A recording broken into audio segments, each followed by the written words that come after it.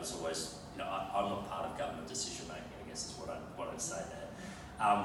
But I don't disagree with the premise that we should re-examine our policy settings from time to time. And the argument I made there, I'll just expand it out a bit here, in that op-ed was that it was really in response to the fact that the Americans had decided to move their embassy, and as you know, they've done that.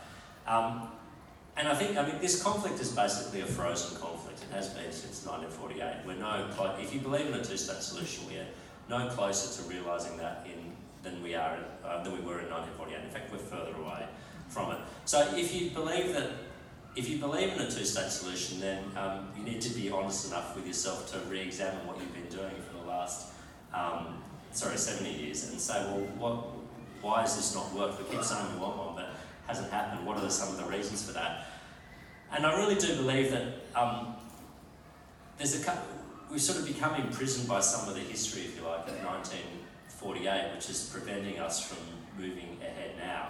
And there are, myths or beliefs or positions held on both sides, which might have been reasonable to hold in 1948, but which are now an obstacle to resolving this conflict. So let me mention a couple of them. First is the right of return.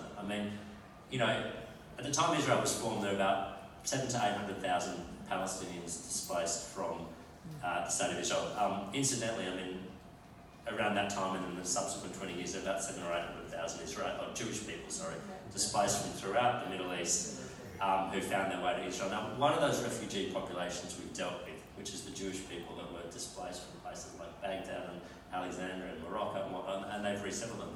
The other population, we've basically housed in refugee camps for the last 70 years and created multiple generations of people who haven't been resettled. Unlike any other conflict in the world where we acknowledge the hardships faced, but we try and rebuild people's lives. So that's one, right of return as well. Borders is another.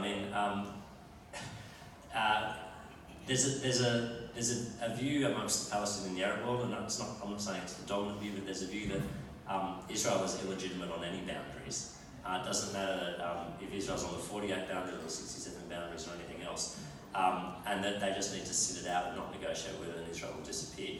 And there's a view on the Israeli side, bluntly too, that if they just stick around long enough, they'll be able to annex the West Bank. They'll do it in slices or they'll do it in pieces. You still have Israeli cabinet ministers talk about this.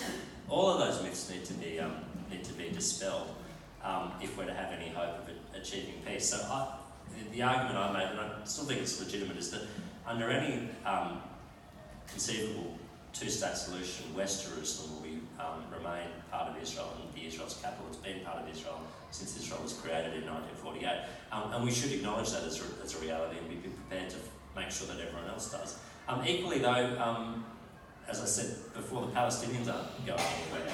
And the Israeli side needs to acknowledge the reality that they're not going anywhere and that their future will have to be some sort of statehood or self-determination.